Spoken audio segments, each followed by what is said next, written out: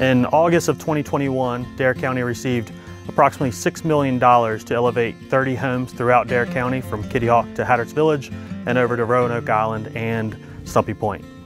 Historically, Dare County has elevated over 100 homes throughout the county. Hazard mitigation grant program funding is derived from funds that are generated after a presidentially declared disaster. If there's a declared disaster, the governor is able to request hazard mitigation grant program funding that would be open to apply for across the state. So the funding comes from FEMA, North Carolina requests it, and then it gets allocated across the state through a process that is put out by North Carolina Emergency Management. These homeowners submitted applications right after Hurricane Florence.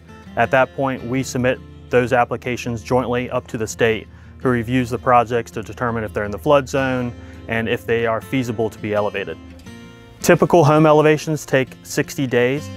Once the contractor selects a home to be elevated, they notify the homeowner and arrange for housing for those 60 days until they can return once a certificate of occupancy is received. While these homes are elevated above base flood elevation, FEMA requires these homeowners maintain flood insurance. Elevated homes reduce flood insurance claims because they're not damaged if they're insured, so it reduces flood insurance claims, helps keeps rates down. For the families that are in those homes, it makes it safer. It gets them up out of the flood area, makes it a safer place to be. It doesn't make it a place where you should stay during a hurricane-ordered evacuation. It doesn't make it a sanctuary during a storm, but it will make it a more resilient place to live and return to after a storm comes. This program, it's not just for convenience or look, it's mostly about safety. Under our house, the pilings shift every time we get a flood event.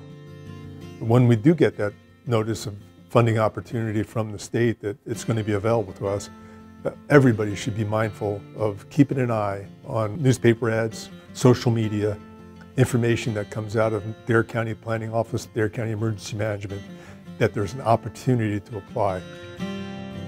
Once a grant becomes available, homeowners can attend a public meeting hosted by Dare County to receive and submit the application materials. It is helpful if the homeowner can bring an elevation certificate or flood insurance documents. While the grant is only available after presidentially declared disasters, Dare County does maintain a list of homeowners who have contacted us and may be eligible for future grant opportunities. If you believe you are eligible, you can contact me at barton.grover@darenc.gov. It's a process that is not quick.